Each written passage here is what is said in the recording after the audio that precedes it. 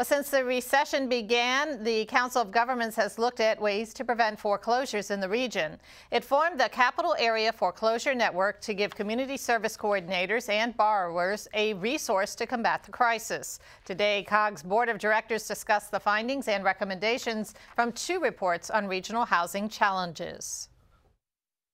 The housing market is definitely rebounding. It's rebounding all over the country and including in this area. And we've seen some of the greatest improvements in the region in Prince George's County. So, median sales prices in Prince George's County are seeing double-digit gains, in 2014 compared to 2013.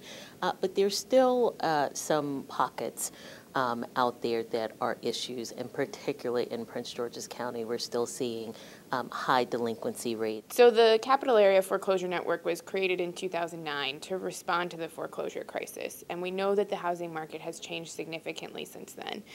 The funding landscape of funders that are able to support the work of housing counselors has also changed significantly, with Fannie Mae and Freddie Mac ending their grant making.